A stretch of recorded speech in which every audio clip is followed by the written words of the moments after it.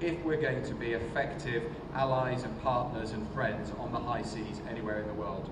And that's what our engagement with India, but with the other partners, 7 of the 10 ASEAN nations, Japan, Republic of Korea, Canada, New Zealand, Australia, are all sort of the nations we've been operating with in this region.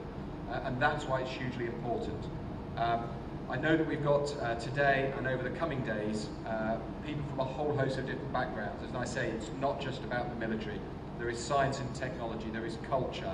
I believe we've got a chef coming on board over the weekend as well. So you know, everything from our cuisine all the way through to our jets, I think we share a rich history. And as we describe in the UK, that living bridge between the United Kingdom and India.